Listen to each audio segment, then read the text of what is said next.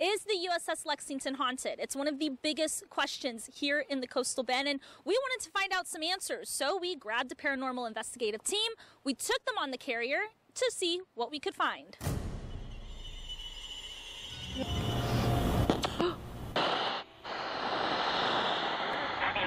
What does the warning mean? Oh, now that was clear. So before we get to the actual paranormal findings, we wanted to speak with the Corpus Christi Spook Central Paranormal Investigative Team, and we're here with the founder, Margaret Prescott. And Margaret, you guys have actually been on the Lexington numerous times, so I know that you guys have actually had a lot of different experiences. Yes, we have. One of the experiences that I personally have had was in the close to the very bottom of the ship.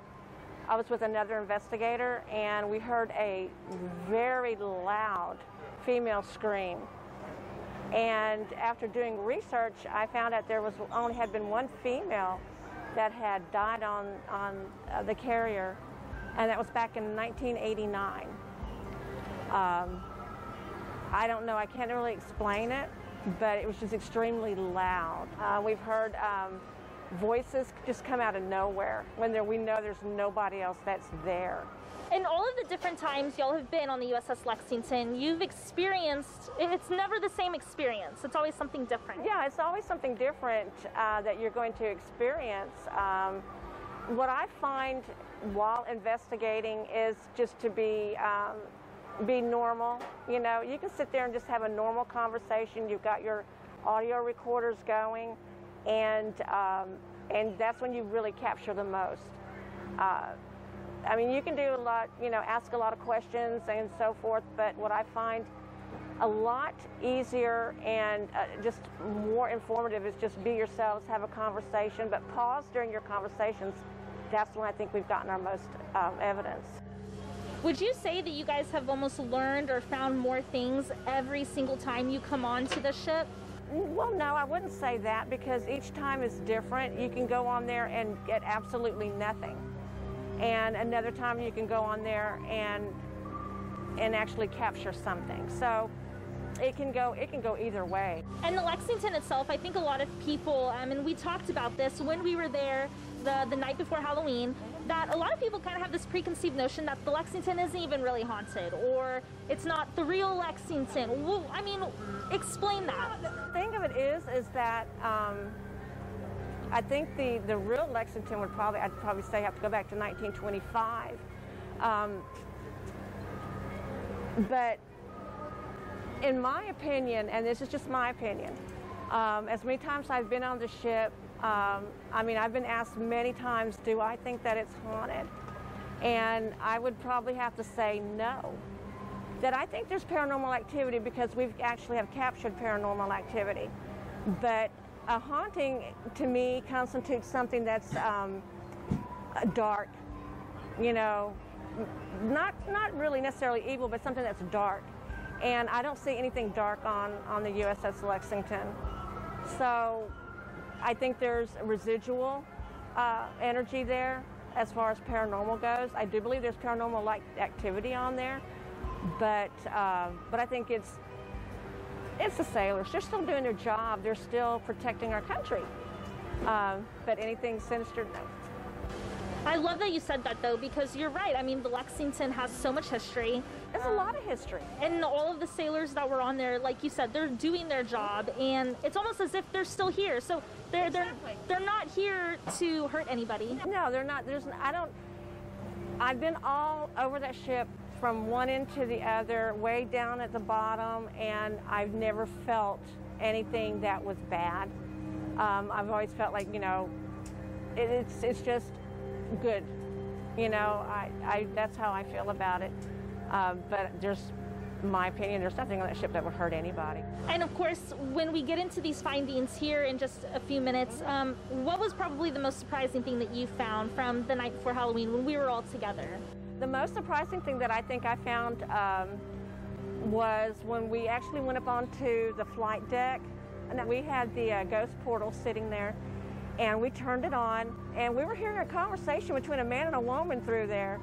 And I was kind of surprised. I couldn't make out what they were saying, but out of the home night, I think that was the most interesting thing that could have possibly have happened. Is there anything else that you would like to share that we haven't even talked about that you just would find is most interesting about being on the Lexington with all the findings, all the different nights you've been there? I think the most interesting thing about being on the Lexington itself is the history that's behind the ship, well, the carrier, I should say. The history and the people that, you know, we've worked with on the Lexington. It was really a great experience. But like I said, each time you go and you do an investigation on there, sometimes you can actually get something and sometimes you won't. You won't get anything. Well, we're going to find out exactly what it was that we did find and what y'all found while y'all were there on the Lexington. We're going to speak to your son Monty here in just a few minutes. So make sure you stay with us and we'll actually get to those paranormal findings.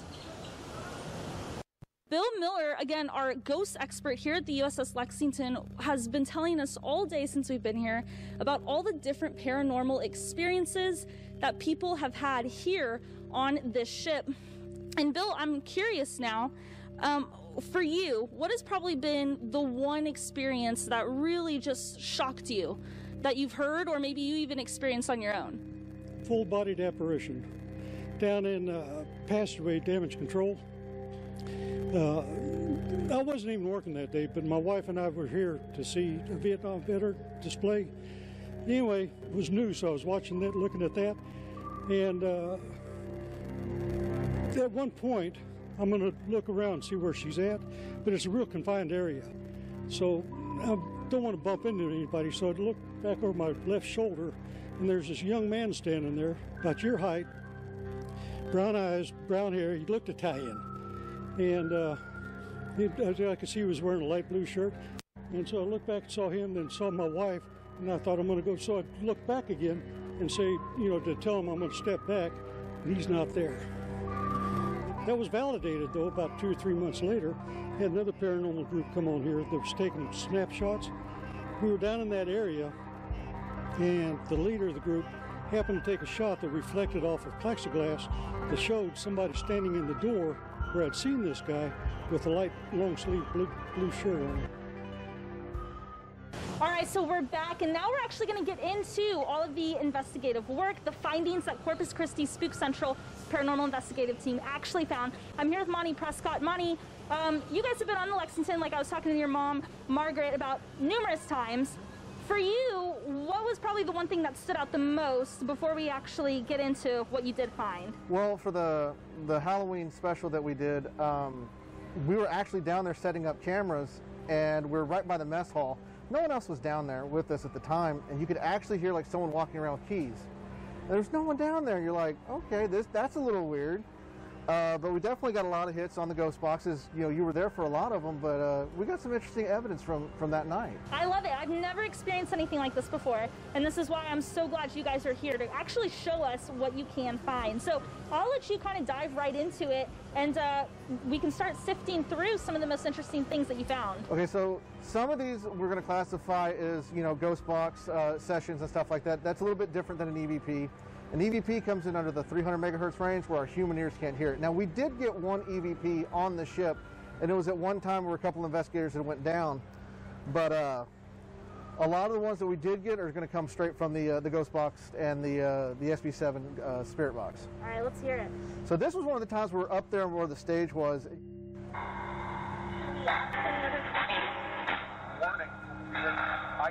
You're actually talking, and you can hear warning come across.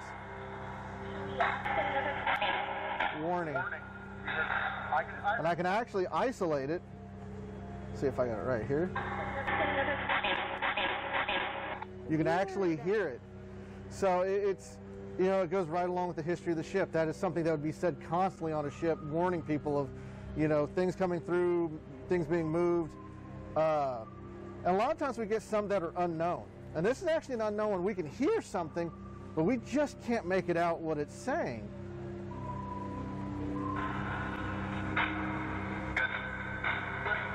See, you can hear it, but it's just so... You know what's interesting?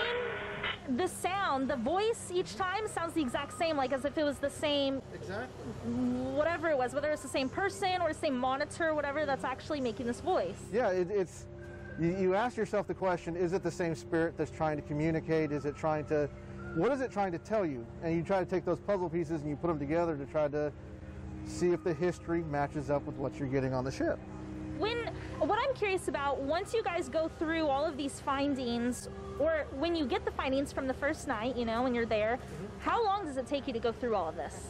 Well, if you really start thinking about it, if we're there for 3 hours and you multiply that by 8 recorders, the hours add up. So 2 investigators will sit down, we'll start just going through it, and you have to listen to every second and every minute.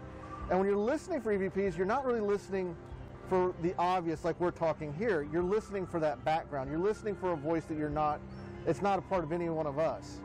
And that's, you know, just little by little, you'll pick it up more and more on how to learn how to do EVP. And EVP stands for? Electronic Voice Phenomenon. And that's how we were able to get these.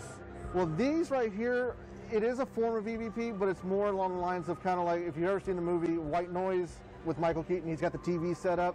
They're coming in through the frequencies. They're using that energy, and they're coming through to try to make that communication. And with the SB7 Spirit Box, you're skipping through those radio frequencies constantly, so you're always having a new frequency. So if you start thinking about it in theory, how are you getting a sentence, and how are you getting the same voice if you're on a radio station for a split of a second? How crazy. It is. So what we just listened to, that was when we were up on the stage.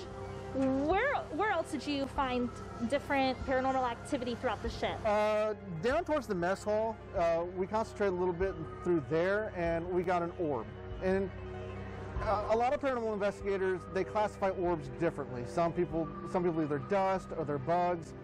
Some paranormal investigators believe that they're energy or spirits, and some of the time when you take them a picture, you can get a face or a nucleus or someone smiling in an orb. Being scientific about it, we look at it as orbs are energy. Spirits need energy to try to manifest themselves. So when we come to a part where there's a lot of orbs, there's a lot of energy, so we'll concentrate there more than any other place because spirits need that energy to manifest themselves. And do you have other voice type investigations you could show us? From the Lexington or different places? For this one, yes. Yes, I actually do. Let's go to help. Okay, oh yeah, I remember this. Help. You can see, you can hear yourself kind of like, did I really hear that?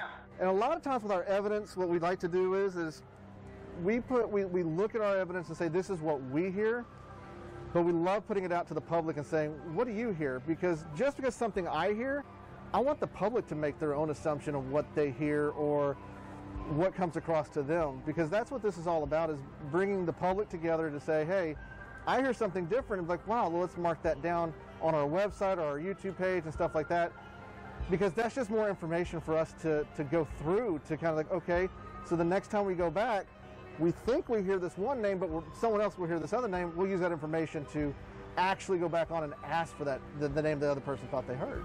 Okay, so coming up, what we're going to do is we're going to dive in a little bit more with the Corpus Christi Spook Central Paranormal Investigation Team on what some of these findings that they've had have correlated with other places that you guys have actually investigated. So we'll get to that after this break. You have one of your devices. So basically I have the Ovilus. Basically what it is a dictionary inside of here that has said that spirits can use their energy to manipulate it and say what they're trying to say with the dictionary inside of it. What's the odds? And this literally still says holiday. I mean, tomorrow is Halloween. It said holiday.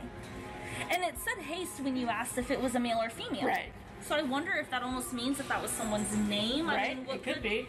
All right, so we're back here with Monty Prescott with the Corpus Christi Spook Central Paranormal Investigation Team.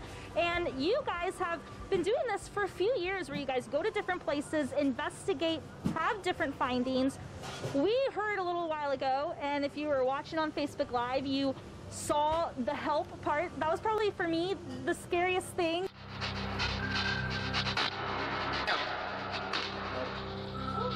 You could hear help. What do you need help with? Do you need help?